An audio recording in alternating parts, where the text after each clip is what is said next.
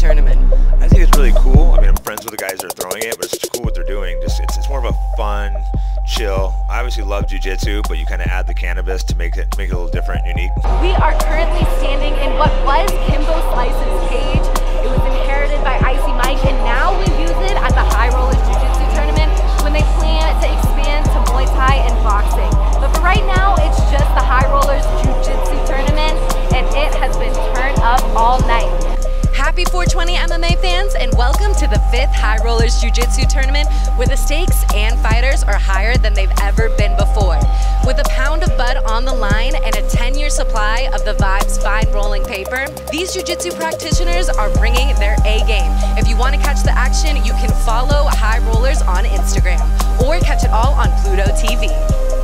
Our champion for the blue belt match, Fedor Nikolov of Team Exotics by Gill. Elijah Carlton representing. Get it, baby. Give it up for Garret Muro.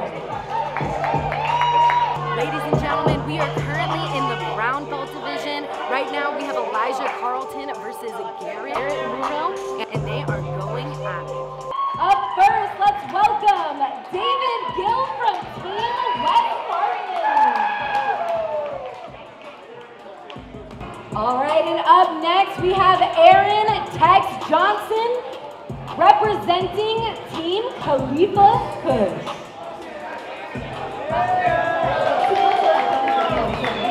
We have a winner.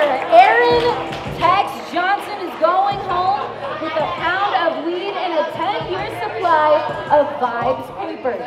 In the female experts, it was a scrappy bout, a little bit of controversy at the end, but the winner was Teara Lewis, representing Team West Spartan and defeating Talita Alencar, who is a 5-time world champion. Bitch, I know you heard of me, but ain't no shit like this.